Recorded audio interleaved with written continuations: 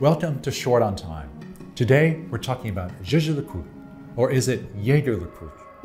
Let's get this out of the way right up top.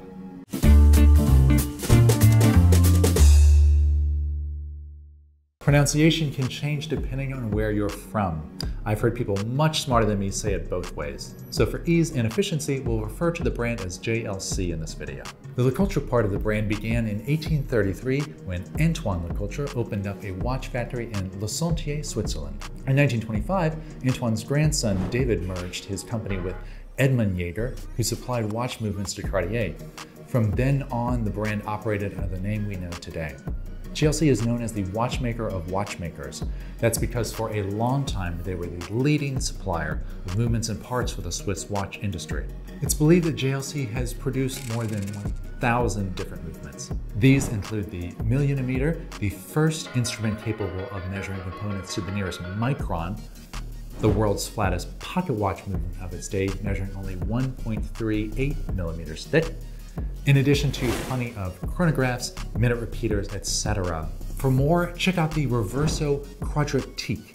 It's a small watch with, count them, 11 complications.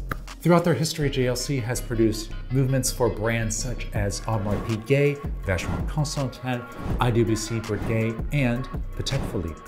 As you shop around, you may notice some dials bearing the name Le-Coultre by itself. As a result of rising American tariffs from the Smoot-Hawley Tariff Act around the 1930s and 40s, JLC, like other Swiss watch brands at the time, created an American offshoot called Le-Coultre to sell watches in the States more easily. The luxury conglomerate Richemont has owned JLC since the year 2000.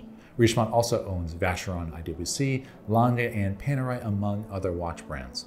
Certainly the most famous JLC timepiece is the Reverso, which debuted in 1931. The Reverso features a special case design that allows you to flip the dial over and snap it shut. Legend has it that the Reverso was originally designed for India-based British officers so that they could protect their watches while playing polo. Nowadays, many people use the blank space on the reverse side for personal engravings, or you can find Reversos with an additional dial to track a second time zone, for instance. For sport watches, the main models are the Memovats for vintage and the Polaris for modern watches, although there is some overlap between those two model families. You'll also see plenty of thin dress watches from the Master series when you're searching around. These range from simple time-onlys to moon phases to chronographs and even a perpetual calendar. Finally, the Atmos clock is a need to know. This marvel of engineering debuted in 1928 and never needs winding.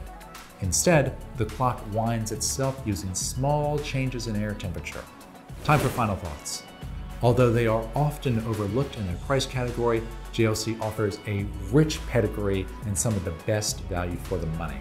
They're one of the few Swiss companies still producing their own movements, cases, dials, hands, and bracelets, and not to mention, the watches are quite attractive too.